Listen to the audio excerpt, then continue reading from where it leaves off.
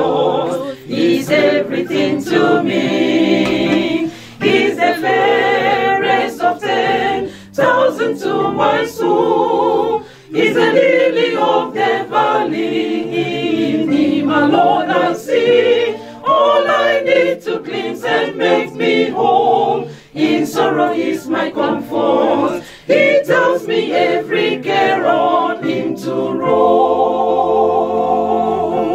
He's the lily of the valley, the bright and morning star. He has given me peace in my heart when my soul was burdened. Graciously hears my prayers, draw me to his side. Now I am living in the fountain, walking in his light. Now I am living in the fountain, walking in his light. Beloved in Christ, the love of Jesus Christ is not a memory, but a moment-by-moment action of the ever-living Son of eternal God. A widow said of her deceased husband, "I will forever love my husband." She remembered her husband's love, which was so sweet and powerful. Jesus died and was raised to life by the power of his Father in heaven. He is at the right hand of the Father, and he is interceding for us. Christ is alive, and he still loves us. Please enjoy your spiritual nourishment with me on the theme, "Nothing shall separate us from the love of Christ," found in Romans chapter 8, from verse 28 to 39. But I will take the reading from verse 35 to 39, and I read. "Who shall separate us from the love of Christ? Shall trouble or hardship or persecution or famine or nakedness or danger or sword? As it is written, for your sake we face death all day long. We are considered as sheep to be slaughtered. No, in all these things we are more than conquerors through him who loved us. For I am convinced that neither death nor life, neither angels nor demons, neither the present nor the future, nor any power, neither height nor depth, nor anything else in all creation will be able to separate us from the love of God that is in Christ Jesus our Lord." Jesus is at the right hand of God, and he is there ruling for us. He is there seeing that his finished work of redemption actually saves us moment by moment and brings us safety to eternal joy. Yes, his love is not a memory. It is an ongoing action of the omnipotent, ever-living Son of God. This is the love which is effective in protecting us from separation from himself. It is a particular love for his people who are called according to his purpose.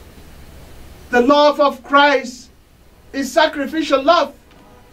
Husbands, love your wife as Christ loved the church and gave himself for it. Ephesians chapter 5, verse 25.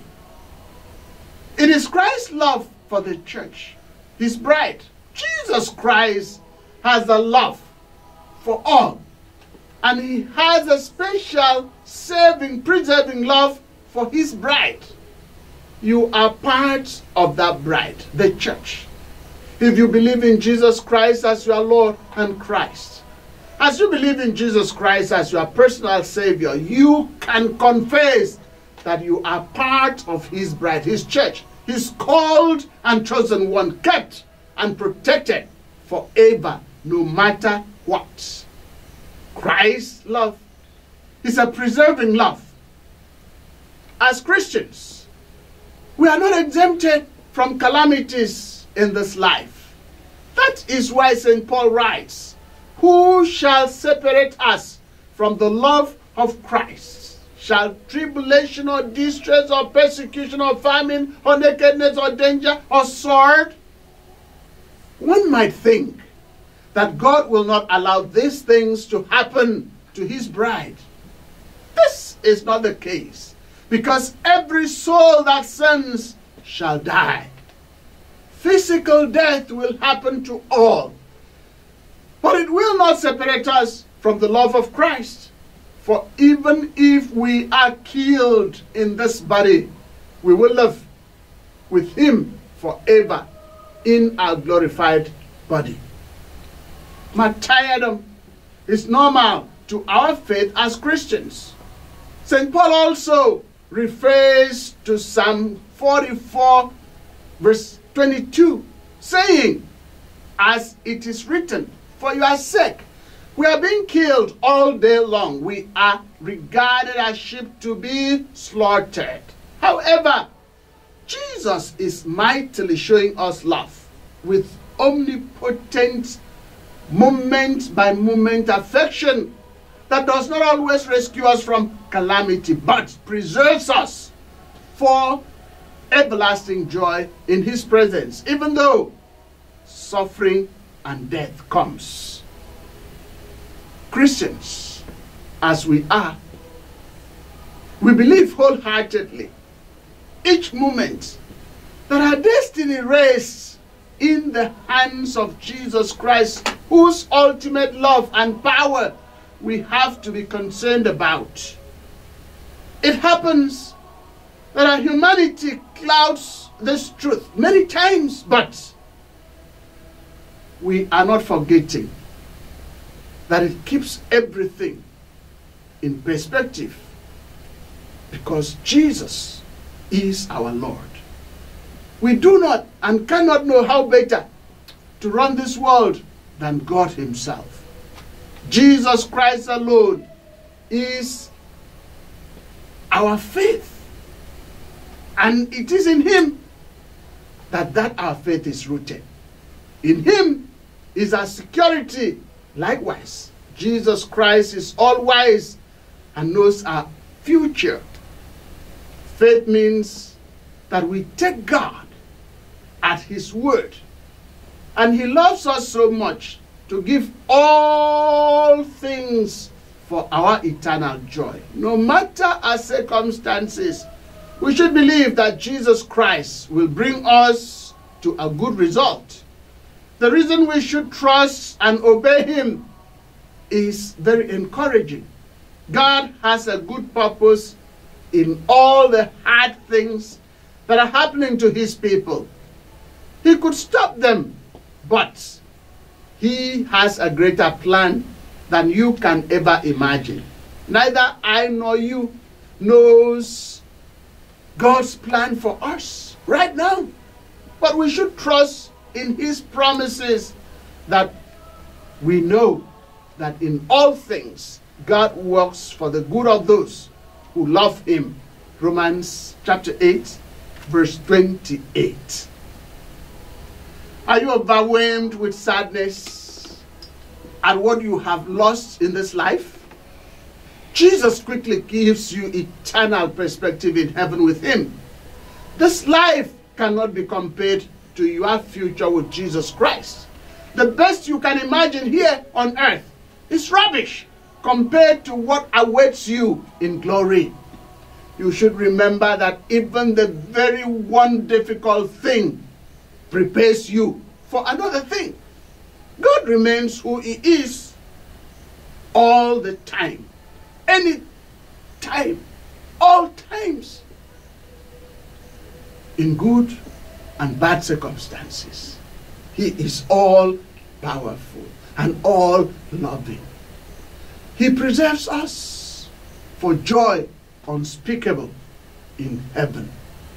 The Lord Jesus Christ takes care of you right now in your suffering, not not just later. In your hurt and in your need right now, Jesus Christ offers encouragement and resources just for you. He shows you that he is with you. The scripture with the word of comfort and strength that you need to hear. A phone call from the friend when you feel lonely. A help for a task you just can't do alone. 3 words. I love you. To your spouse, parents, children, friends, colleagues, are ways God's love is truly sufficient to meet any need that you have. Every calamity requires an intervention, quick practical love. The church is pictured as the hands and feet of Christ, with each person especially gifted. We need to encourage each other, and we need to pray for each other. As we trust God's power in and goodness through our suffering, we are built firmly for occasion of witness. We are freed from greed to release love for others. The fact that in Jesus Christ, God has offered us eternal life is amazing, should overwhelm us with joy and gratitude. Let us pray. Lord Jesus Christ, might we not factor you out of our lives, for you died and rose and reigns and intercedes for all who trust in you for eternal life and joy with you in the presence of your Father in heaven. Amen. He will never, never leave me, nor yet forsake me here.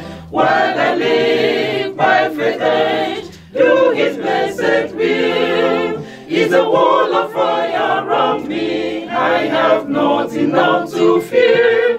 I have found a friend so kind and true, great and mighty in glory. Jesus is the only friend that I know. He is the lily of the valley, the bright and morning stars. He has given me peace in my heart when my soul was burdened. Graciously heard my prayer, drew me to his side. Now I am living in the fountain, walking in his light. Now I am living in the fountain, walking in his light. He is the lily of the valley, the bright and morning stars. He has given me peace in my heart when my soul was burdened. Graciously heard my prayer, drew me to his side. Now I am living in the fountain, walking in his light. Now I am living